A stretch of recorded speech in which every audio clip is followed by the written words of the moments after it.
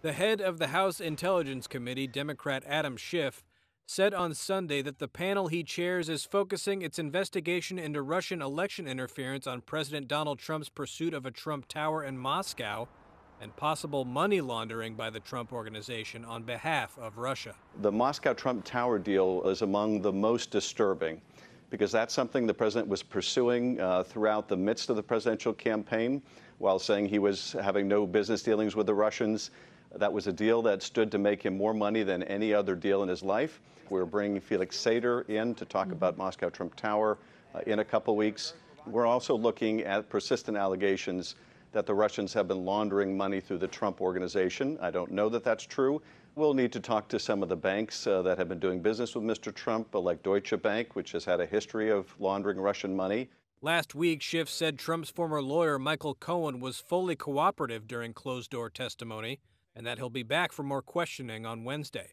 Cohen pleaded guilty to lying to Congress about the Moscow Trump Tower negotiations. He speaks in a code. And said last week he was following what he thought were implicit directions from Trump to do so. The White House denies any wrongdoing by the president. Witch hunt. And on Saturday, Trump slammed the investigations into whether his campaign colluded with Moscow.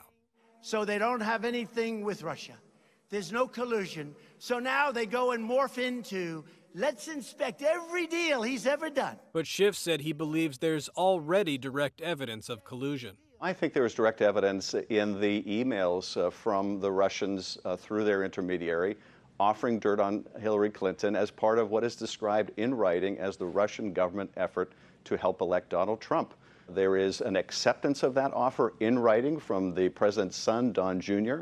That, to me, is direct evidence. The issue from a criminal point of view is whether there is proof beyond a reasonable doubt of a criminal conspiracy.